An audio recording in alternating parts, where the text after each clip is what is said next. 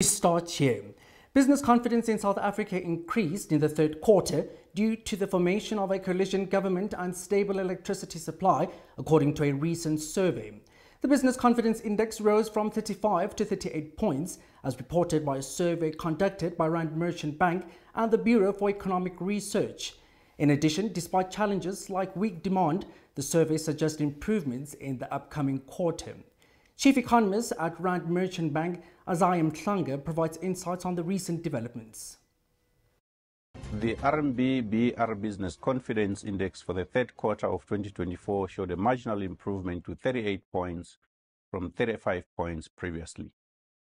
This simply means that just under 4 out of 10 surveyed business respondents were satisfied with prevailing business conditions.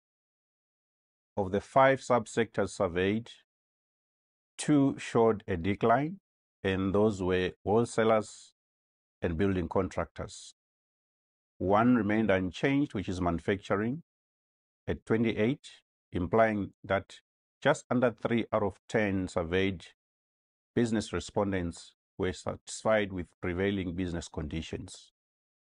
Where we saw an improvement is in retailers' confidence, as well as new vehicle motor dealers' confidence. If we look at the new vehicle motor dealers' confidence, we saw a significant improvement of 17 points to 27. Nonetheless, it remained the lowest confidence sector at just under 3 in 10 respondents that were surveyed that were satisfied with prevailing business conditions. What is more encouraging is the fact that across all 5 subsectors, the expectations for an improvement in business confidence in the next quarter is shared. Moving forward, Woolworths, the upscale